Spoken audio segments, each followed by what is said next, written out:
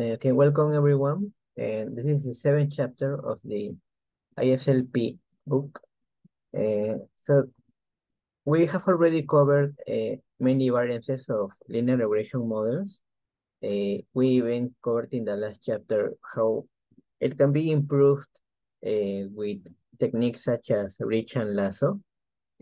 However, despite regression models having got good capabilities for inference, sometimes their predictive capabilities are not as strong suited for what we would like.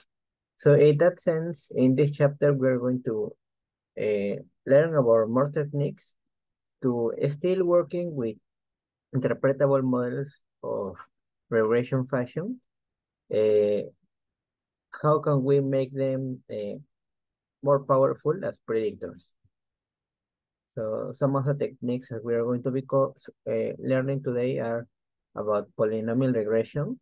So no longer only linear functions, step functions, regression splines, some variations where we combine some of the penalty terms that we saw in the previous chapter, in this case for smoothing splines, and then a variance of the other methods, this one's already mentioned, that is called local regression. And finally, a generalization of these 5 techniques, because we're going to be working in a scenario with one response variable and only one predictor. So in order to consider the usual case, that is many predictors, we're going to be covering this part about generalized additive models. I didn't really understand this part of the notes. Sorry, these are the notes from the ISLR booklet. They have this photo, and I don't know what it means, but whatever, we can continue. You have to ask, the one that presented, this Yeah, chapter, with the photo. Yeah. I probably explained in the meeting, in the recording. Yeah, right. Okay, so the first part, we have been working with linear models. So, a natural step forward would be to consider not a polynomial 1 degree, but a degree D polynomial, where D is any natural number greater than 1. So it does, in that sense, our mathematical model, where we have some value of the prediction and some estimate of the pattern that predicts the response out of a combination of in this case, only one predictor value. The mathematical form would be this one, a polynomial. These are the coefficients, and as we can see, we're considering only one predictor, but many different powers of it. So these items. Well, over here, this would be the code for the actual graphics, although they could be simply copy pasted. But the idea is that working with the weight dataset, we compare these two variables, the predictor h and the response weight.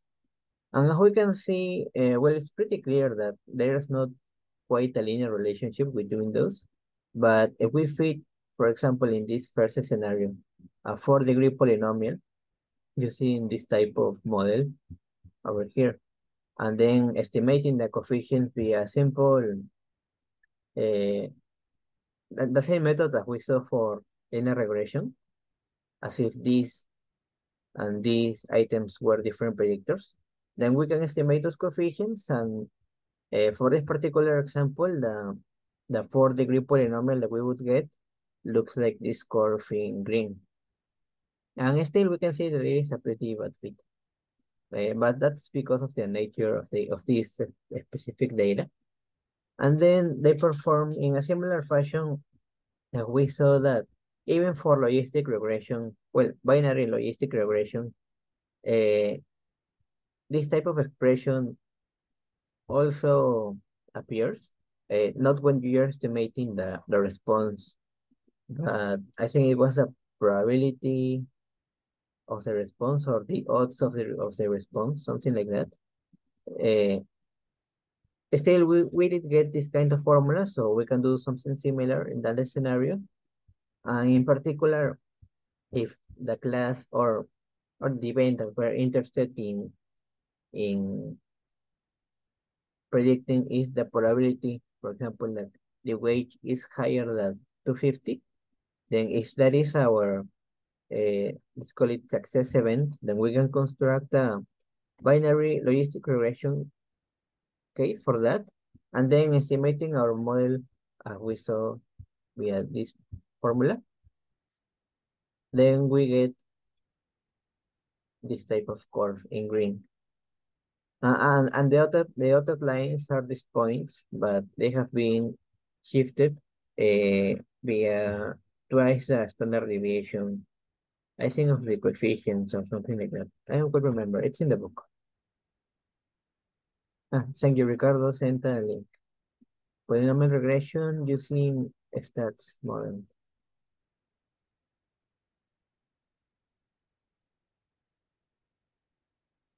Okay. And then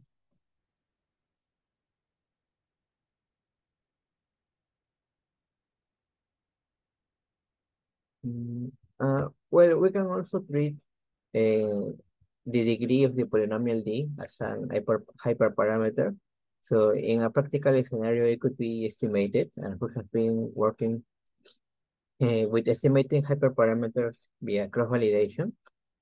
Um,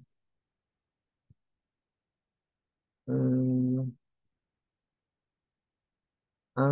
and this comment is important. It comes in hand with a type of model that we construct later on, and that is that the behavior of these polynomial models in the tails, so in the low and high values of the predictor, they are actually quite bad. They not quite represent the data in those ranges. So in that sense, they are bad for extrapolation. So that's the first scenario of working with a global case and fitting a polynomial function for all of the data. Now, instead of working with polynomials, we can use even simpler type of functions. Well, they are called indicator functions. And those are the type of functions that we are going to be working with. This is a scenario of step functions. So functions that look almost like a staircase, but not necessarily only up. They can also go down. We're here using the code for the graph that they could have copy pasted.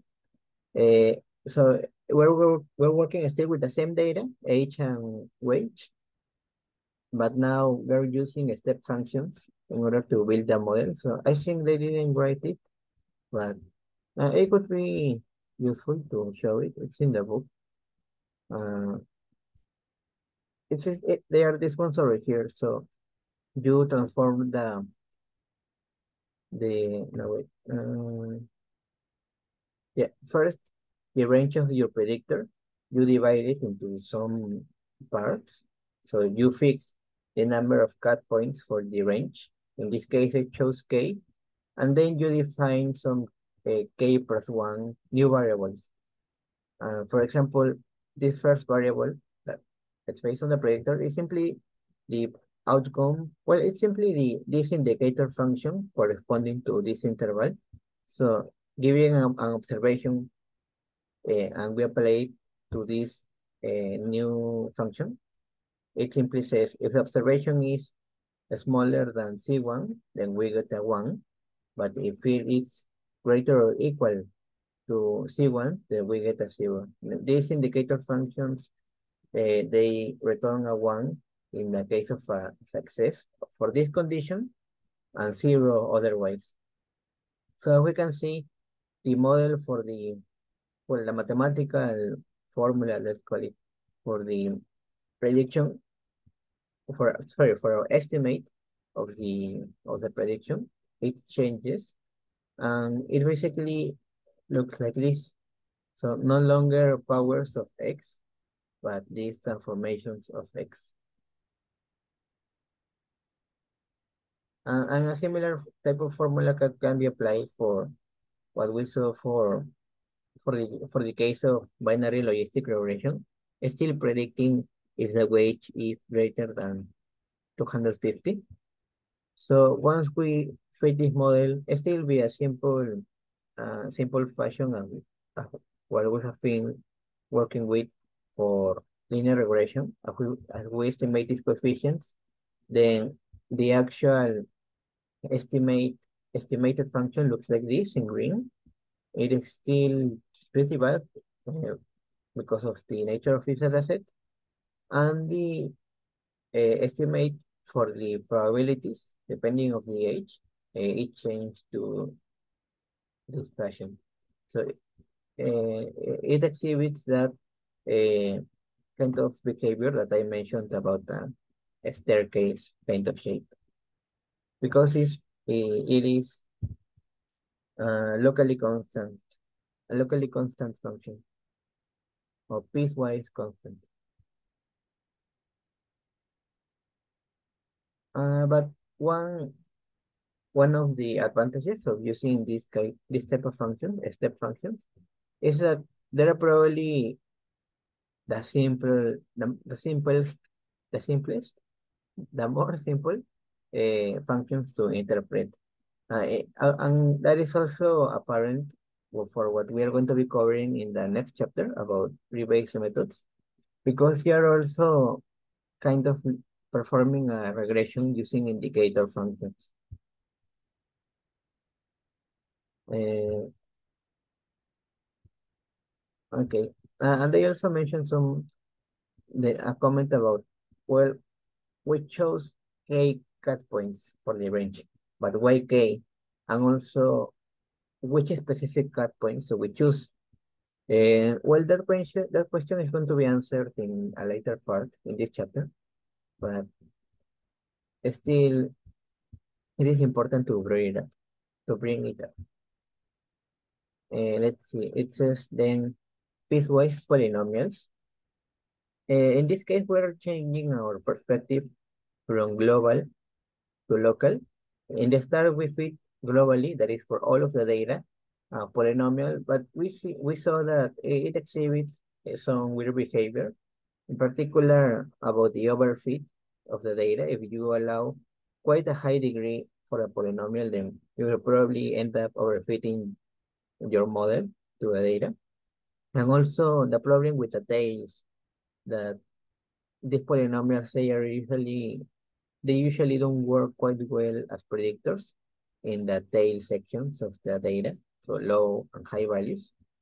So in that sense, a simple way to try to not alleviate that situation is to change our perspective from global to local. And so in that sense, as we did, for example, for these step functions, we're going to be fitting a model, but over partitions of the range of our predictor.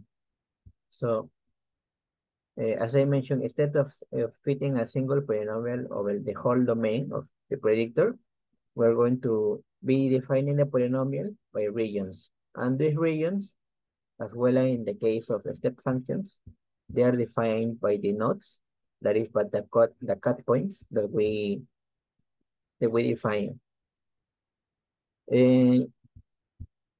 And we're going to be looking also at some problems that arise uh, if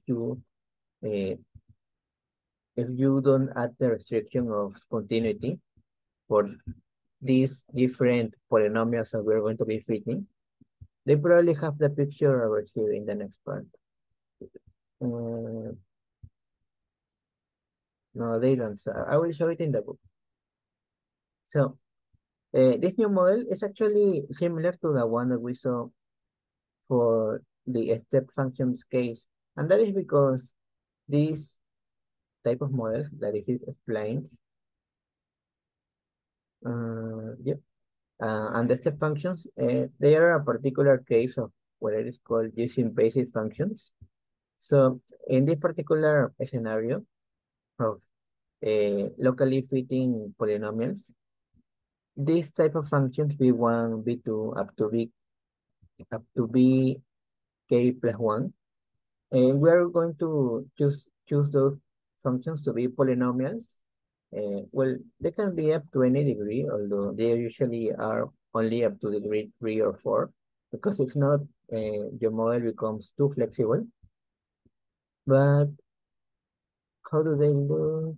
No, let's probably show better in the pictures in the book. They don't seem to have based this method. Over here, this is quite an interesting example, probably that exists. Okay, over here, about the issue with the continuity of the polynomials that we're going to be defining over the different regions, but the continuity at the cut points. So we consider a very simple case of only using one cut point, and the polynomials that we're going to be fitting are only cubic polynomials. So in that case, for this partition of the range, the function that estimates the response would look like this. It's a cubic polynomial. And for the other region of the range, our estimated function, it's another cubic polynomial. As we can see, the coefficients are also different. So in particular, for this scenario of one cut point and piecewise cubic polynomials, we would need to estimate 1, 2, 3, 4, 8 different coefficients. And also in the same fashion that we saw for the inner regression, but region by region. And this is the interesting part about the issue with continuity at the cut points. For example, with this model in mind, this one over here, when we perform we feed this model to a data, and the outcome would look like this. However, notice that, let me zoom in a little bit, too much, over here. Notice that at this cut point that we chose, the value x, there is a jump in the function, and well, we don't really like that. It looks weird. However, if we add the restriction that this polynomial over here for this region and the polynomial for the next region, that they have to share the value at the cut point, then we would get this kind of a scenario of a continuous piece cubic, and now the estimated function for the response looks like this. However, even in this case, if we zoom even a little bit more, over here there is a little bit of a b that it is similar to this one, this b, like the usual b that we see for the graph of the absolute function. And those type of b shapes, well, they represent non-differentiability.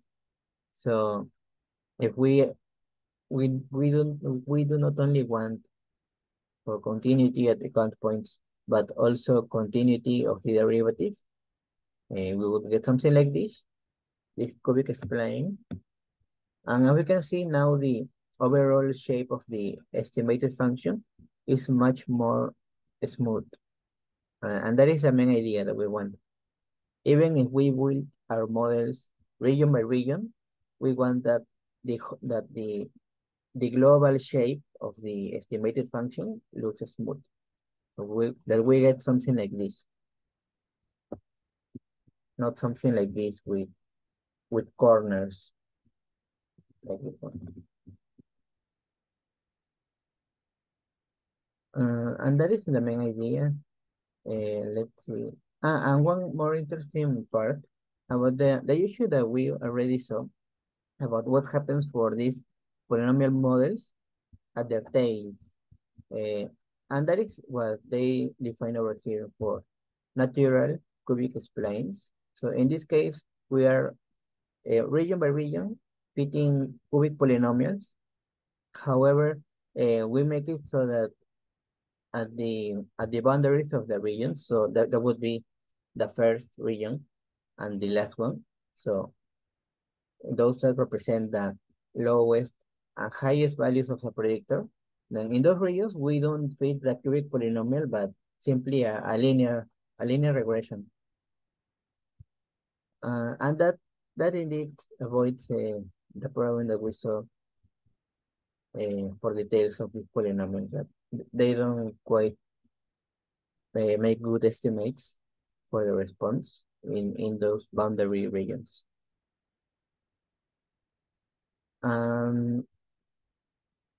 But even with all of these solutions that we have been working with, there is still a problem about how many cut points do we have. No, wait, was that the problem? No, I think it was the degree of the, I don't remember. Was it the degree of or the cut points for this playing case? It was a degree, right, Ricardo? I think it's both. The Both. degree and the choice of of inflection points.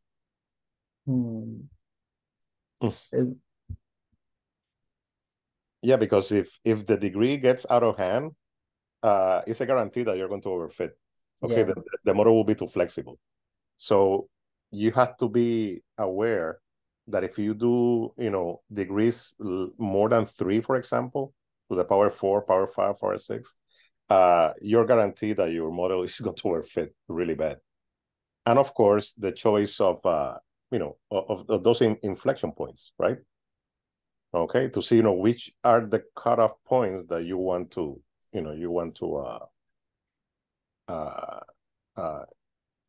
get your model so it fits the data in a general way. And again, if you get crazy about those inflection points, then of course it's going to work fit too. So it's a matter of balance. It's a matter of balance between the degrees of the polynomials and also the splicing points. About the inflection points, you mean the cut points? Yeah. Oh, okay. Yeah, when you change, your equation. Okay, to adjust, that part of your data. Okay. So thank you, Ricardo. So now in this part, we're going to be dealing with the issue that Ricardo already mentioned about these two hyperparameters and how to balance them. That is the degree of the polynomials that we use region by region. Actually, they can be even different degree, but let's assume that it's only one. For example, using only cubic polynomials, region by region. And also the number of cut points or inflection points for our split of the range of the predictor, because if either of them gets too big, then the model will probably overfit the data. So a way to balance that, well, over here is that they propose a similar, let's call it mathematical expression to what we saw for, I think it was for Lasso, where they use the square term over here. And the idea is that you want to fit the data, well, the response, using some smooth curve that depends on the observations of this predictor. So we want to minimize this MSC, but penalize it with respect to this value. And they explain over here what is that is second derivative, the norm of the second derivative of this smooth curve that we fit for the data. What does it represent? And they mention the second derivative of the function is a measure of its roughness. So if the second derivative is quite large in absolute value, then the function is quite wiggly. And if it is close to 0 in norm, then no, it's not quite wiggly. It's actually more, it would be a straight line actually. Well, almost like a straight line. So in that sense, it's over here. If G is very smooth, then if G is very smooth, so that is if the derivative of this curve is quite close to constant, then this value over here that we are multiplying via a penalty term, it would be very small. And conversely, if G is quite jumpy, so quite wiggly, then if the derivative, it would vary significantly, and therefore the integral of the norm of the acceleration will also be quite large. So just as a summary, the larger the value of lambda of the penalty term, the smoother G will be. So the less wiggly-ish. That is the main idea. We don't want our smooth curve to be too wiggly, because in that case, then we can make the MSE really small. So it's just a way to balance the wiggliness in a sense.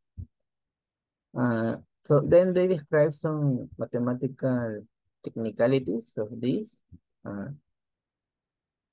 There is also a nice scenario that happens in the case uh,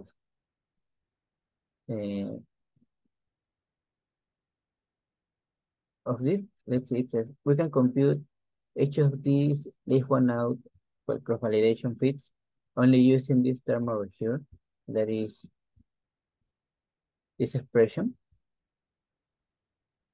in order to fit all of the data. The idea is that similar to a case that happened in, I think it was in the linear regression chapter, even if you're working with leave one out cross-validation, it turns out that there is some formula that alleviates a lot of the process for estimating the errors.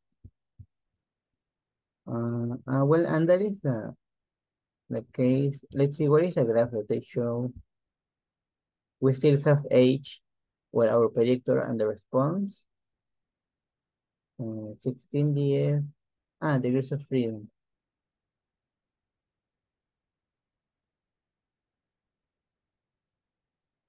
Yeah, we can see, for example, this curve in blue, that is the one with the smaller amount of degrees of freedom compared to the red one.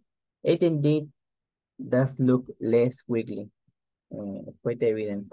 Or we can also say it has a fewer number of inflection points also. But that is in up to this point, and that is the idea of either performing a global fit for the data, as we saw in the beginning for polynomial regression, or partitioning the range of your predictor into regions. Of course, they are non-overlapping, and then for each of the regions, perform some type of regression, and then add this constraint of continuity of the first and second derivatives at the cut points, so that the global shape looks quite smooth instead of V-shaped or with jumps. But now we take a look at a different approach. In this case, the models that we fit, they are no longer working with non-overlapping regions. Now they can overlap, in fact. Let's see, it says local regression. It's a different approach. Now we allow the use of overlapping regions, because now the target for which we are going to be fitting our model, it's one specific observation and its closest neighbors. So in a way, kind of similar to KNN. So for example, let's see what this represents.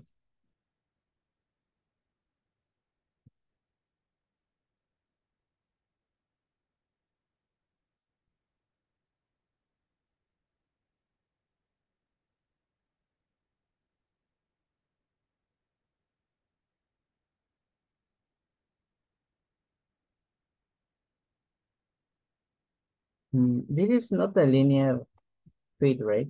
Over here. Local regression. No, they are allowing force. higher order polynomial.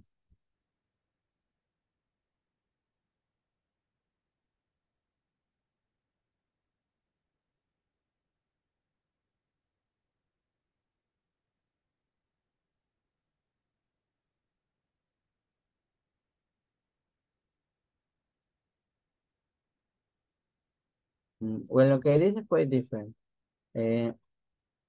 About the part that I mentioned about KNN, it's because of this part.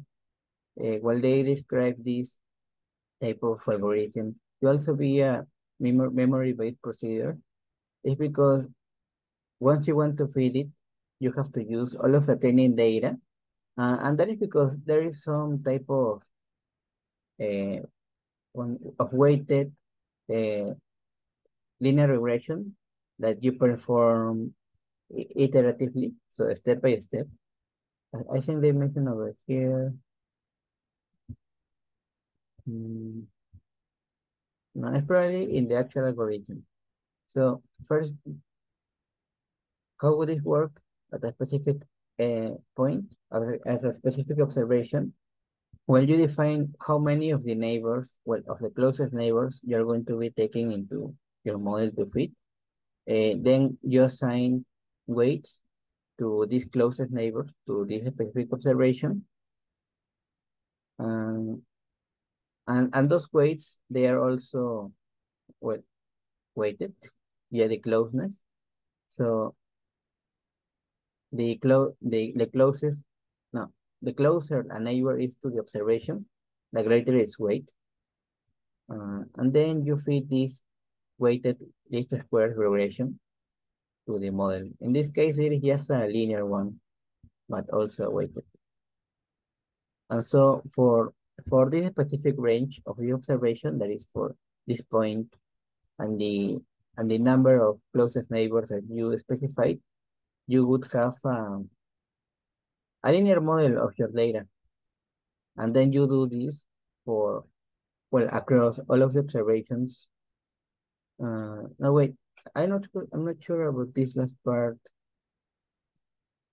Ricardo, do you remember, do we run the model for every observation or only for the observations that have not yet been included as the neighbor in some previous iteration of this algorithm?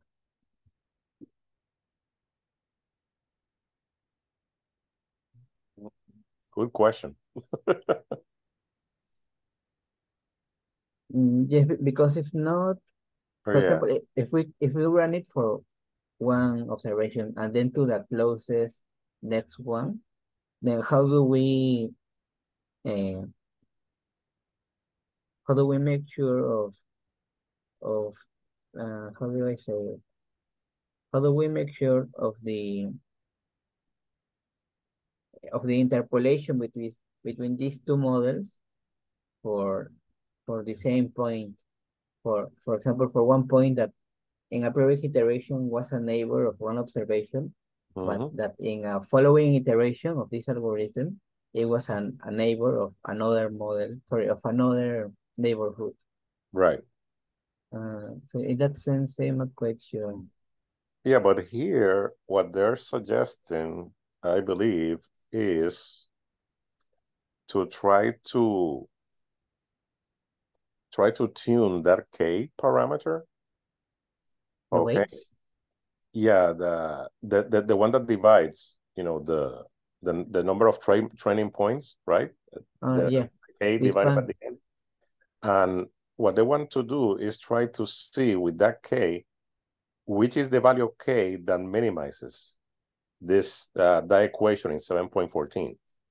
Okay, so it's kind of a ordinary linear regression, but instead of the least square formula, is this formula, the one in 7.14. And what you want to do is try to see which value of K minimizes that whole formula. And then you get your estimates. Okay. At least that's how I understand it. And this model kind of, reminds me of KNN. the K nearest neighbors. Yeah. Okay. Although in KNN, at least by default, they don't weight the neighbors, right? Although Right. you could for the Well, that is going to be applied because it's you see number 2, you see assign a weight, right? yeah. K I0 equal to K between those 2 points, to each point in this neighborhood. Okay. So K is the I guess, is how many neighbors, you are Yeah, yeah, yeah. counting for each. Yeah, that's why it reminds me. This model reminds me of KNN, really. Okay. And then what you're going to do is, do kind of a loop with different values of K, right? To determine which is the one that minimizes that formula. Okay. All right. To get those coefficients. Do you mean to minimize the MSC of, well, the global MSC or minimize 7.14? Yeah, minimize that formula, which is similar to MSC, but it has the K. Yeah, it's a Okay. weighted MSC.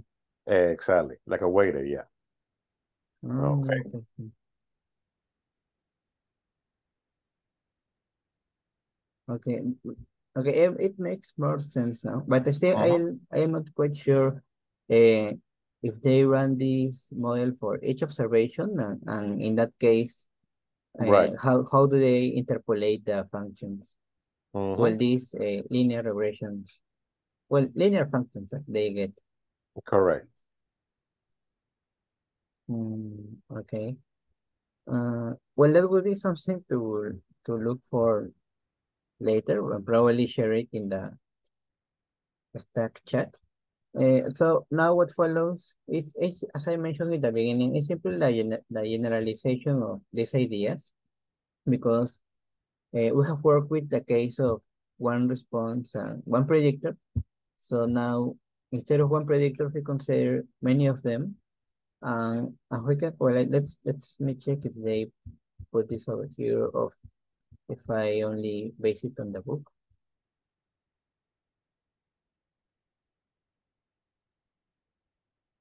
Okay. So we already saw, for example, the case of multiple linear regression. And we have also already worked with the case of the generalized additive models. For example, we saw that logistic regression was a case of those, where you perform some type of regression, but not necessarily to the response, but to some transformation of the expected value of the response. So I think they don't have the formulas. No, they mostly have it in R. So we can base it off how they do it in the book. So we already saw this, but now in order to deal with this case of multiple predictors, what they do is to try to evaluate them, but separately. So for example, in this case, they are performing some function for the first predictor, another function for the second one, and so on. So three functions, each one for a different predictor. And then each of these, let's call it different contributions of the predictors. They are going to be simply added up together for this final model that we consider as the estimate of the response.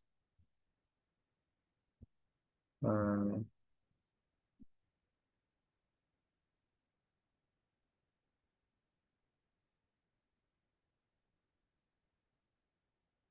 so because we're working with these multiple predictors separately, so one by one, it is faster than trying to work with combinations of those. So for example, as we saw in some of the exercises when we fitted models, with predictors x1 and x2, not only using x1 as a term for our linear regression, x2 as another term for the linear regression, but also we use x1 times x2. So in order to get a sense of the contribution of them considered as a pair, but instead of working with them in pairs, so the pairwise relationship, if we use this type of model, when we save time because we're only working with the case of separating them, and for each one of them, perform a transformation that we have already been seeing in this chapter, the case of only one predictor. It mentions that an advantage of this type of models is that the nonlinear fits can make more accurate predictions. Also, because we are considering these predictors separately, then we gain some inference in that sense, because we can hold some of the variable constant and only change the other one, the remaining one, and see what is the effect on the estimated response. So as we see typically for linear regression, in that case, sorry, for multiple linear regression, in that case, these functions will simply be the identity over here and over here. So in that sense, we do not lose a lot of inference capabilities. Well, this is quite evident because it's just a case that we have been seeing for the case of one predictor. So the smoothness of this function corresponding to one variable is still the same case of it simply is characterized via the degrees of freedom. So as we saw, and now the main restriction is, let's see, of this type of models. And well, it is part over here that we're ignoring the interactions of these predictors. So if in the case that maybe that interaction was quite significant, well, we won't be able to notice that in the model. I would assume that you could, as we did in the case of linear regression in one of the previous chapter, when we fitted that to the x1, x2, and x1 times x2 as predictors, we could do that in a similar fashion. For example, treat, I don't know, x over here, xp plus 1 to be some pairwise product of some pair of predictors, and again fit some new functions, so f sub p plus 1 to get a sense of the how do they call it, of the interaction of those predictors for the model that we are trying to build. So actually that could solve a little bit this type of issue of losing information about the predictors interacting with each other. And they mentioned that now. That's maybe they do mention that.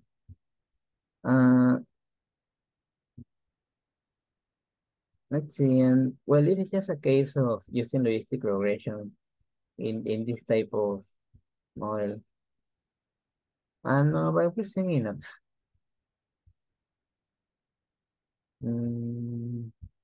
So yeah, that's the main idea. And so as a conclusion, that sometimes changing from global to local fits can be useful, and that even in these local fits, we can still use some of the tools that we have been working with in previous chapters. So like they did with linear regression, or even weighted linear regression by regions, in this case, by neighborhoods, and such and such. But that these aggregate models, they do not lose quite of the inference that these regression models have, so like linear regression or polynomial regression, but they do get quite a boost, at least in their predictive power. Okay, and thank you.